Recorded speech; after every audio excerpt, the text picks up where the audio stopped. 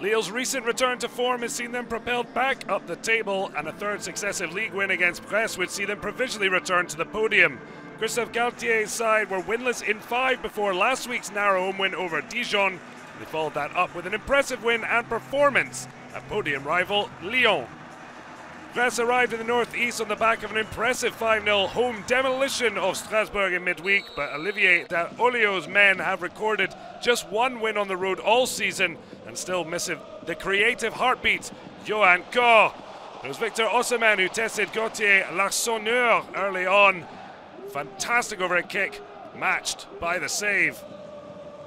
While both the Nigerian and Jonathan IKONE are looking back towards their best form, and it was the latter who tested the hands of LARSONNEUR, having scored the winner in Tuesday's success over Lyon, this time denied.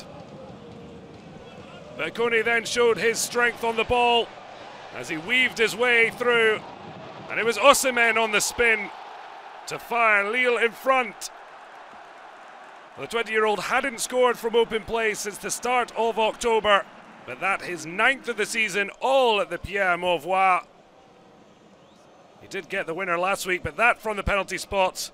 IKONE role reversal with OSIMHEN. It was the Nigerian who set him up for the Lyon winner. This time, OSIMHEN leading Lille to a halftime lead.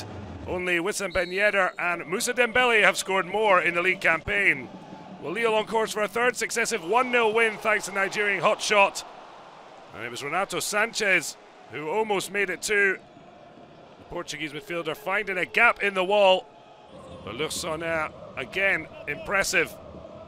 With the Portuguese international starting to get to grips with life in Ligue and Conforama.